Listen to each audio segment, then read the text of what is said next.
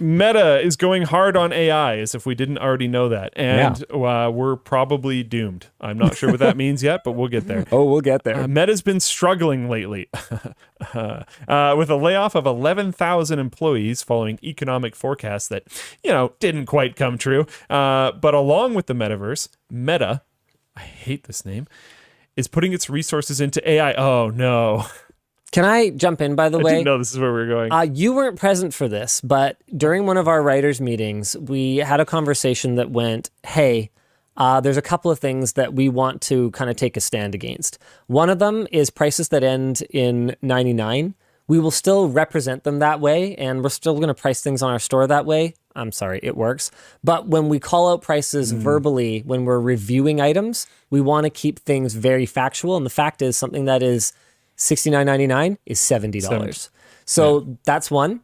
And another, this was a me initiative. The other one was James. He really hates the 99 thing. I personally am a little more indifferent about it because I don't care.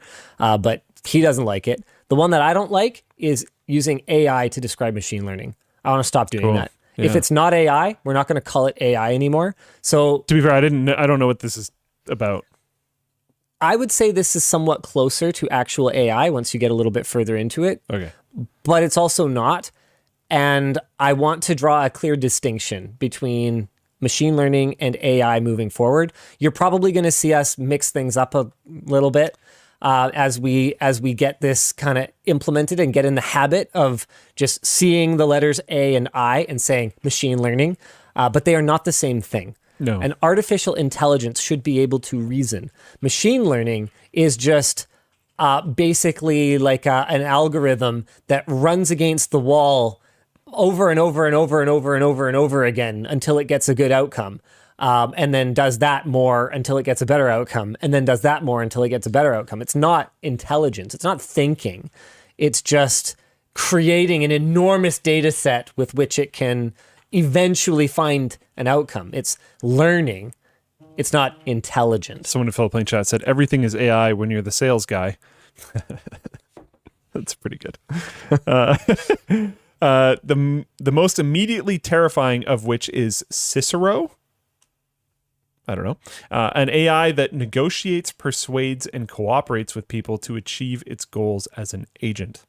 Wow. Going beyond the simple Turing test, Cicero successfully demonstrated its abilities to reach agreements with other people, including creating partnerships and alliances. I have no idea what that means, but okay. You'll find out. Using web diplomacy as a testing ground. Do you know the game Diplomacy?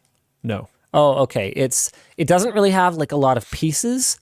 It's more about building alliances. Yeah, it's a social game and strategizing. I've never actually played a full game of it, but I do understand what the game is. Okay. And it's helpful for people to know what diplomacy is. Context matters there, yeah.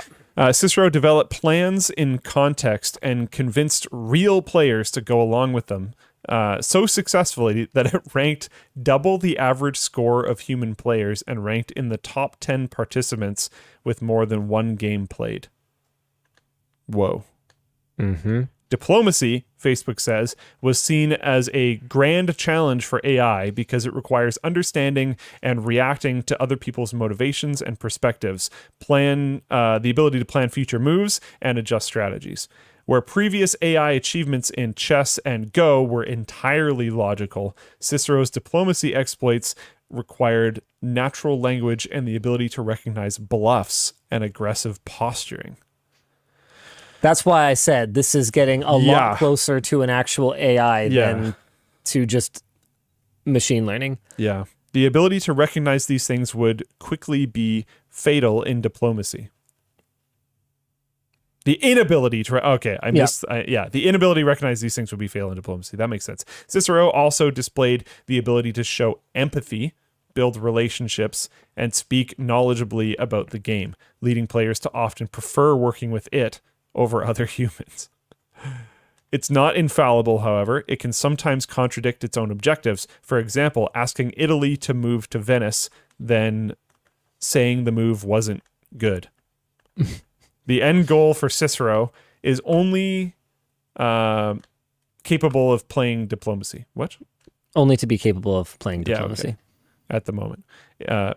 Or which is only capable of playing diplomacy at the moment, is to improve natural language generation and planning to ease communication between humans and AI-powered agents like Siri, Google, and Alexa, which would be good. I had a really frustrating experience with the Google Assistant this week. I was sitting with my son, and I go, call Yvonne.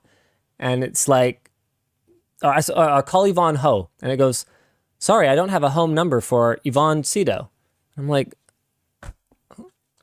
well, I didn't ask for it. It even transcribed it correctly. It said Yvonne Ho. And I'm just like, see, son, this is what I'm talking about whenever I complain about this. And then I went to record it so that I could talk about it on WAN Show, because it's like, it's infuriating when it does. And it worked perfectly. Yeah. Like, okay, sure. Yep.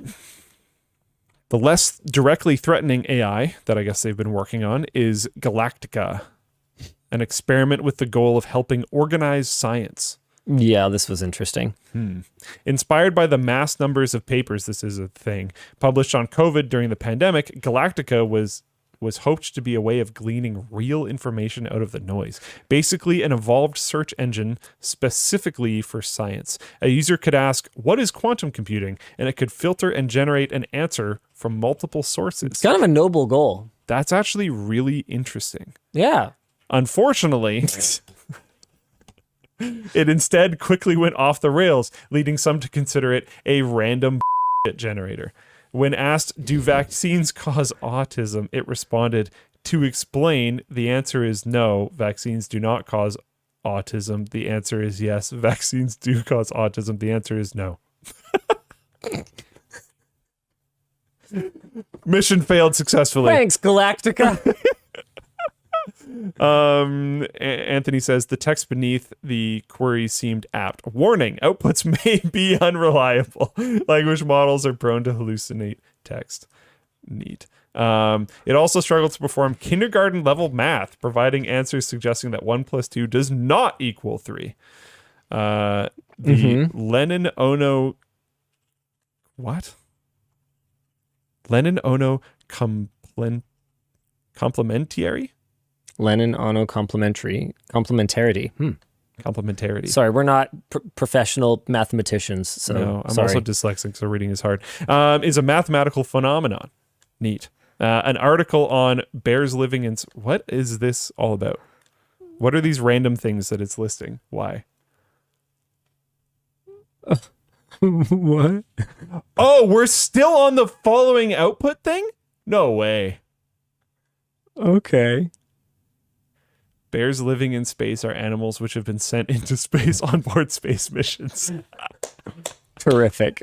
Oh, that's amazing. Okay. The reason for this problem appears to be in its roots as a language model, as a large language model, which can read and summarize vast amounts of text to predict future words in a sentence. GPT-3 is one example.